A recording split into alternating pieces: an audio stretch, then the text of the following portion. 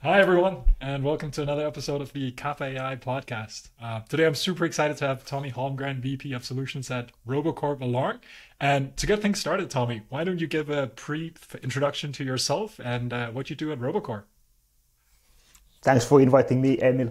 Amazing to be here. As you said, I'm VP of Solutions at Robocorp. Robocorp is a enterprise automation platform. So think of RPA or robotic process automation or intelligent automations. There's many names for a great thing. I joined last summer, having over 20 years of experience in business-to-business software and SaaS, and I, my team is responsible for building the key building blocks of how our developers build those robots, software robots. My team manages the community and tech vendor ecosystem. No, that's super cool to hear. And why don't we just get right into Tommy? Because I think that there's a topic that both you and I are very excited about. I mean, Yeah. of course, all things Gen AI and Mm. naturally being an automation company, I know it's something you guys think about a lot. Mm. Would love to hear just your initial thoughts, how you're approaching sort of Gen AI at Robocorp, and where you think it fits into the platform and offering. I think that question has so many different angles you can kind of start tackling. You can look at the really long term, or you can look at the really short term. And I think that the impact of generative AI and large language models, obviously, I think it will be huge over a longer period. Um, like very long term, I do think that there will be completely new ways of developing automations. The code or low code approaches currently taken by majority of the vendors will probably evolve to something where you can really easily describe that I want to get those tennis balls from Amazon, get them shipped over to me. So something like that will happen. So it will take away the need of building those bots.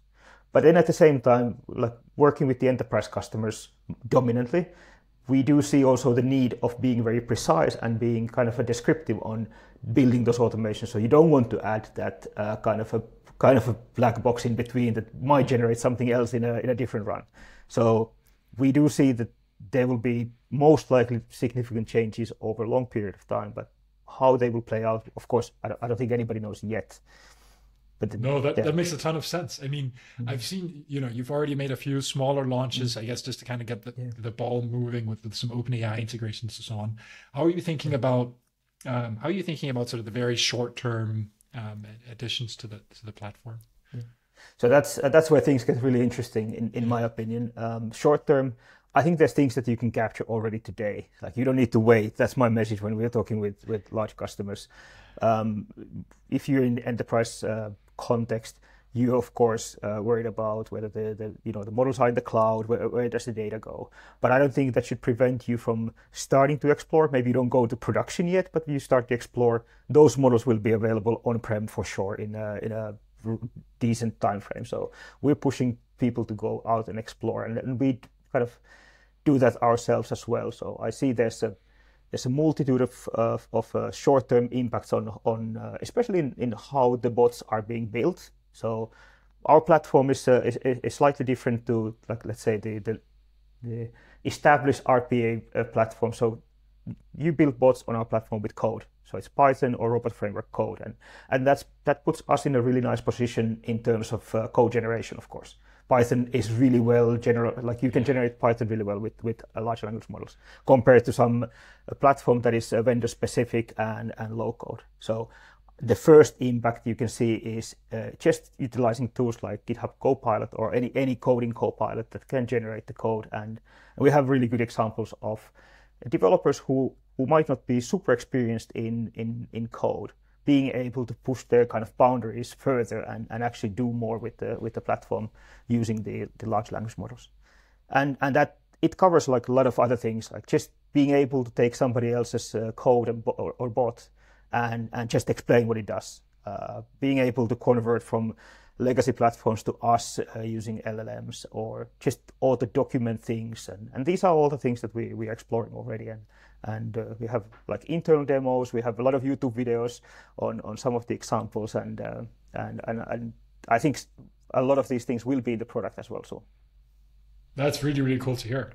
One topic you briefly mentioned, I'd love to hear your thoughts on is of course, totally agree with you. It's just a matter of time before a lot of these models become deployable on-prem. I think especially given Microsoft's close Yeah. relationship with OpenAI, right? But what are some of the sort of early objections you're hearing from these, I guess, very early adopter enterprises that are beginning to dabble a bit into large language models? Um, I'd say that that kind of the cloud nativeness of the platforms, that's pretty much yeah, the main objection. We're hearing, of course, there's concerns on where will the costs go, and like if you're in the business where you really need to be audited on your decisions and so forth, that like those, but I don't think they're so much different compared to what they were for any machine learning models in the past. So it's just kind of there's been a massive boost on yeah, what's possible and what you can build today. yeah. No, Mm. totally agree. And I think it's just a matter of time before Mm. everyone starts catching up, right, to kind of what Yeah, is just possible these days. yeah, yeah.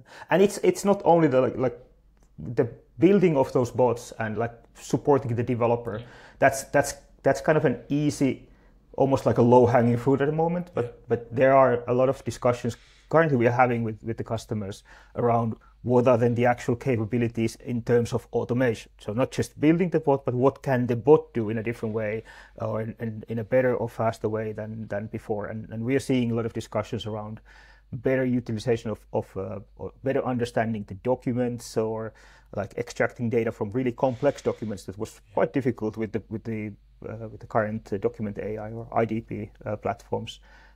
We're seeing customer service or sales related use cases where you can, for example, kind of bring the chatbot for real into the automations, and I think this is something that it's super exciting to see that the chatbots that were there before. I've had always a bit negative kind of uh, opinion on chatbots, but we've seen already really good examples where the chatbot can have part of the dialogue, for example, with a customer, which then is handed over to a human operator with much better background information and kind of enriched information. So that's an exciting development yeah. as well. Yeah, I mean, there's almost an infinite amount of integrations. Yes. I can't think or help but think how well positioned you guys are to start leveraging a lot of these. I mean, even just Yeah. right as you mentioned the document extraction side, there's so much cool stuff coming out.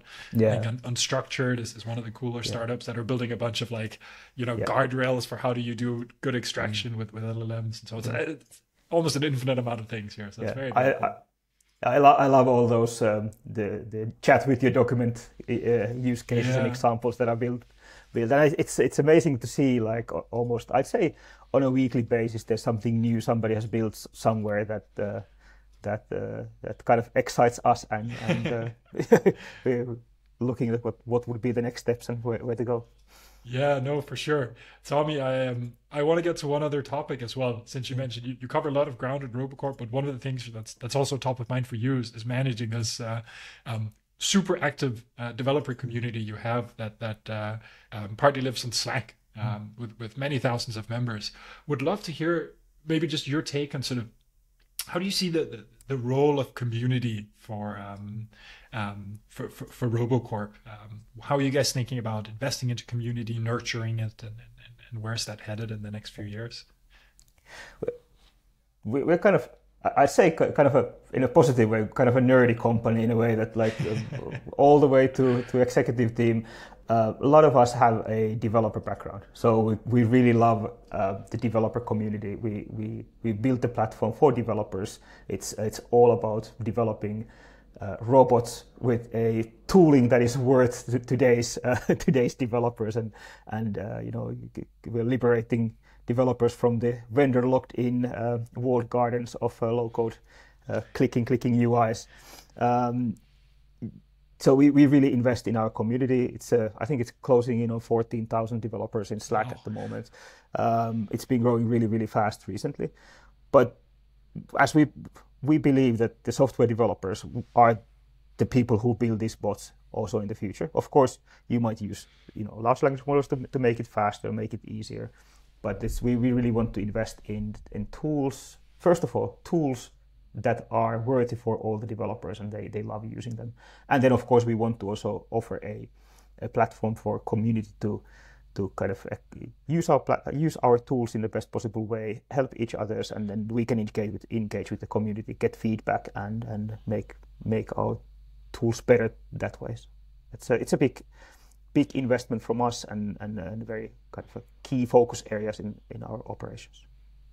No, makes a ton of sense. I think it's a common trait you see across some of the more mature developer focusing companies, right? That they have chosen to take on, and I think you said it right, this investment, right? Because it does take time, it does take resources. You know, it's a requirement for a lot of folks to be in there to actually nurture it, to grow to the stage that's at now. So really cool to see. Yeah, and I think it comes like also like a lot of the developers who onboard to our platform they might be coming from the first generation RPA platforms they've been building with low-code tools. So it is also kind of our responsibility to help them onboard as quickly as possible and as easy as possible. Make the experience smooth. So that is our responsibility. And what it's really amazing to hear from the community when the developers say that oh my God, I was trained by to be a software developer. I've been working on some other platforms for a while, but now I'm actually like a real developer again. I'm working on Python, and like, you know, there's no limits. I can build whatever. I can go to, you know, build AI stuff, or I can do something else. So it's really, I think it's really rewarding to work with the community. Oh, super cool to hear, Tommi. Maybe to bring this to a close, anything folks should go to check out from a Robocorp side here to finish off on? Any exciting new things in the roadmap shortly? Well, there's a lot of exciting things in the roadmap in terms of our control room and our, like the bot capabilities. We just released a brand new UX for the control room, and that's like with a theme that enterprise apps don't need to suck.